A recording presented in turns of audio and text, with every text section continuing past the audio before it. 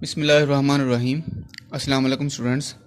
आज का हमारा टॉपिक है साइंटिगमेटिक और पैराडिग्मेटिक रिलेशनशिप। साइंटिगमेटिक से मुराद ये होता है कि लीनियर और हॉरिजेंटल। पैराडिग्मेटिक से मुराद ये है वर्टिकल। अब यहाँ पे देखें कि ये जो टर्म है इसको जो है वो किसी ने जो है वो यूज़ किया है। सबसे पहले जो है हम इसको पढ़ते हैं। It was Ferdinand de Saussure who described the structure of a language in terms of two kinds of relationship, syntagmatic and paradigmatic. Ferdinand de Saussure इसने जो है लैंग्वेज को दो हिस्सों में डिवाइड किया है, syntagmatic और paradigmatic।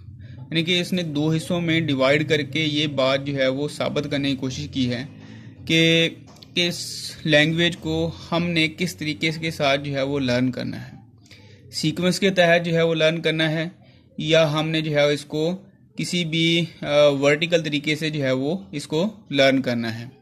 अब यहाँ पे देखें, a sentence is the sequence of science, each sign contributes to the meaning of the whole. जो सेंटेंस होता है उसमें जो है वो साइंस होते हैं, यानी कि वो सीक्वेंस ऑफ साइंस होते हैं। Each sign contributes to the meaning of the whole, यानी कि हर साइन जो है वो अपना उसका एक हिस्सा होता है सेंटेंस में कि वो किस तरीके से अपने मीनिंग को जो है वो कन्वे करता है।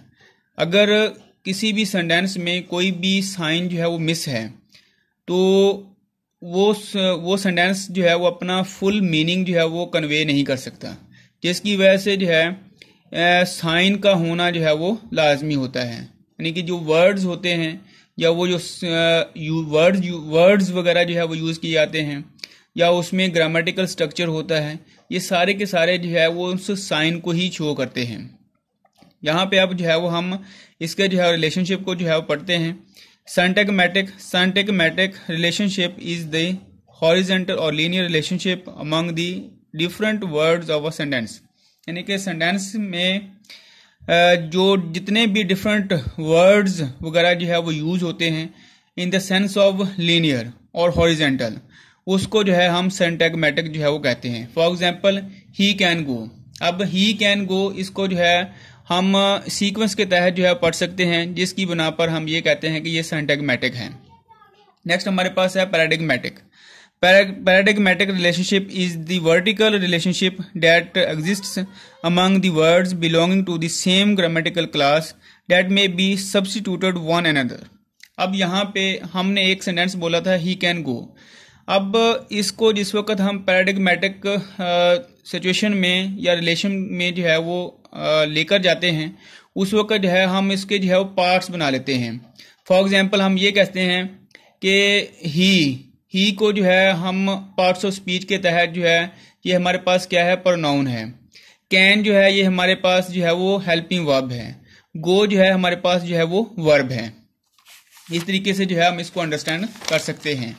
नेक्स्ट हमारे पास है these two dimensions of structure can be applied to phonology, vocabulary और any other aspects of language. यानी कि ये दोनों डायमेंशन जो है इनको फोनोलॉजी में यूज़ किया जा सकता है, वोकैबुलरी में यूज़ किया जा सकता है, या किसी भी लैंग्वेज के दूसरे एस्पेक्ट्स में जो है इसको यूज़ किया जाता है।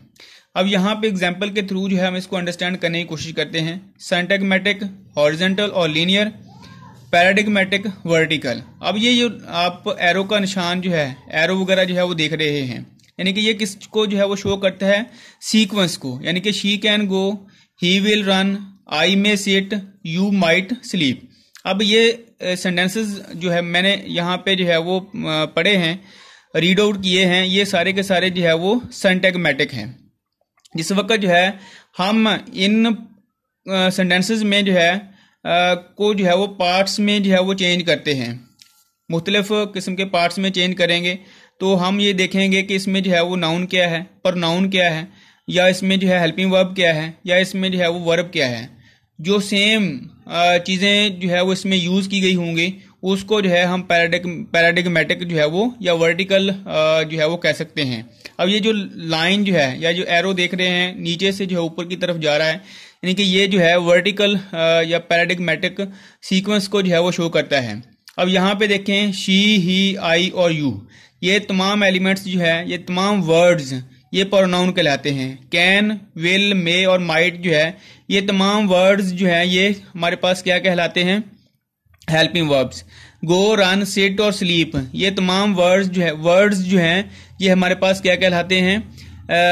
वर्ब। अब ये जो सीक्वेंस, इस सीक्वेंस के साथ जो है, अगर सीक्वेंस के साथ अगर हम इसको जो है वो स्टडी करते हैं, पढ़ते हैं, तो वो क्या होगा? सिंटैग्मेटिक। अगर हम उसको जो है वर्टिकल या हॉरिजॉन्टल के थ्रू जो है वो, या